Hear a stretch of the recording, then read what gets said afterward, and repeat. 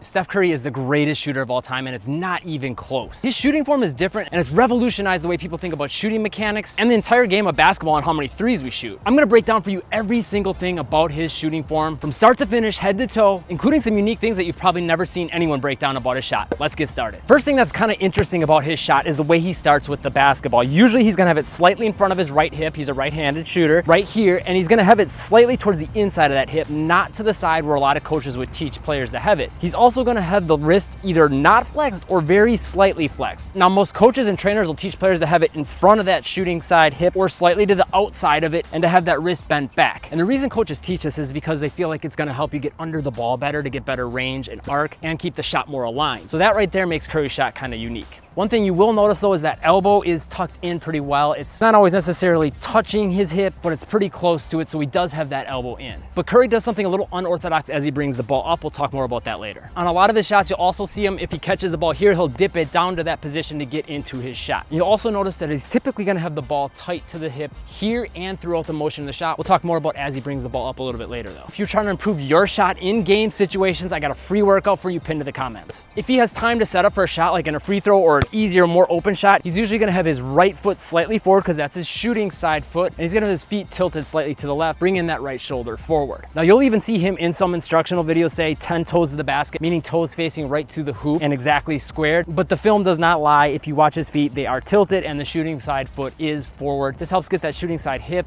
elbow, and shoulder forward and aligned with the hoop for a more accurate shot. You'll notice if the feet are going straight, the hoop is not going to be in the center of where you're aiming. But if I get the feet slightly tilted and the shooting foot forward, you'll notice how, boom, that puts the hoop right in the middle. And as far as width with his feet, they're usually going to be about almost exactly shoulder width apart, not much wider, not much more narrow, right about here. Now, the foot positioning will change a lot when he's in motion. We'll talk more about that in detail a little bit later, but a lot of times when he's driving right, if he needs to get that shot off quicker, he'll stop dead here and have his feet in kind of an awkward, unusual position. And there will even be times when he stops with his feet either wider or more narrow than his preferred typical shooting position. When he's moving more to the left, he's usually gonna get that right foot a little bit more forward and closer to his typical shooting position.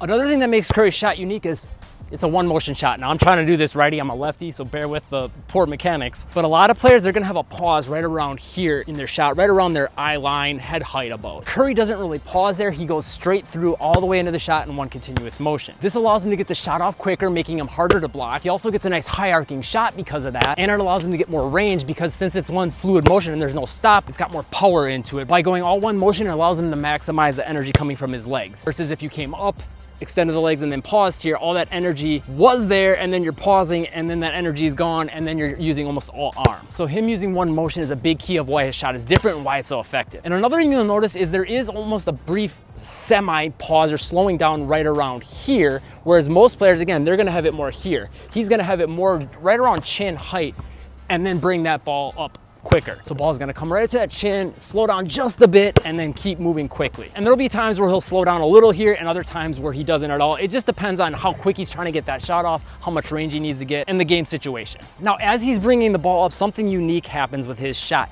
Like we said before, his hands are a little bit more on the side, not completely in front of the ball or behind it. And as he brings it up, it's gonna be pretty tight to the body, as mentioned before, and his palm's gonna rotate to get under it right around as the ball is getting up to head height. And even there, he doesn't have his pointer or middle finger aligned to the hoop, which is what most coaches teach. It's almost just as he's getting the ball above head height that boom, that alignment starts happening, and then he finishes the shot with those fingers aligned. Another thing about Curry's shot that you might think is unique, but actually most players do, is there's no gap really between his palm. Now, there's gonna be like a very slight one where you can maybe barely get a finger a little bit of the way in there, but you're not gonna be able to just slide it through like this, where if you had a really forced big gap. Now, he's even said in some instructional videos to get that gap there, and it's really important. But if you watch him and just about any shooter shoot, the base of the palm on the sides, there's going to be contact with the basketball. And yes, he is mainly focusing on using his fingers to control it, and most players, that's what they're going to do. But that being said, the ball being on the palm isn't necessarily a bad thing, and there will be a small natural gap, but it's usually not something that's all that forced. And then yes, of course, as the ball is rolling off the fingers, that gap will form, because that's what has to happen for it to roll off your fingers. It can't be touching your palm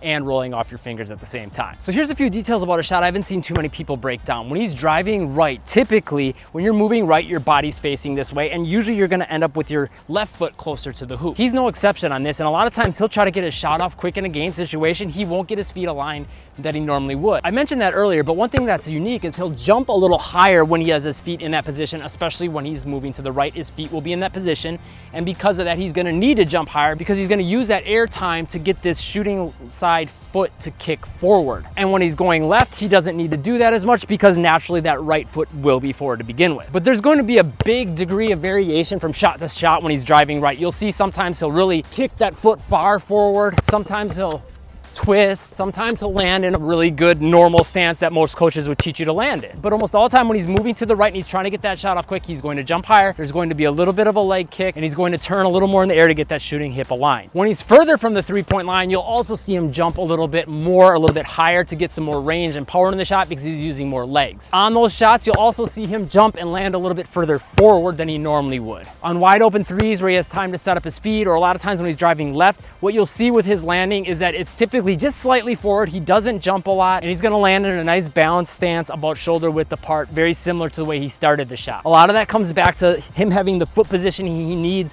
to start the shot. If he has it to start, he's usually gonna land more in one spot and more balanced. Another thing you'll see a change depending on the shot is if he needs to get more range, he's gonna get more hip bend, and with that, obviously, a bigger jump. It's all about speed, synchronization, and rhythm. If he needs to get the shot up even faster, he won't bend nearly as much in the legs, and when he's shooting from further, there's gonna be more knee bend and jump. Another thing that's unique about Curry's shot is what some people will say that he has a thumb flick. Now, if you watch really closely, on some shots, it looks like there is a slight thumb flick, meaning the guide hand thumb will flick the basketball.